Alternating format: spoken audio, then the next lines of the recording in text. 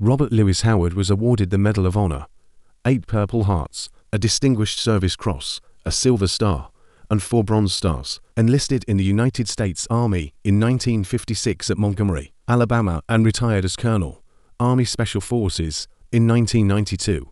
As a Staff Sergeant of the Highly Classified Military Assistance Command, Vietnam, as a Sergeant First Class of the SOG. He risked his life during a rescue mission in Cambodia on December 30, 1968, while second in command of a platoon-sized hatchet force that was searching for missing American soldiers, wounded 14 times during a 54-month period in the Vietnam War.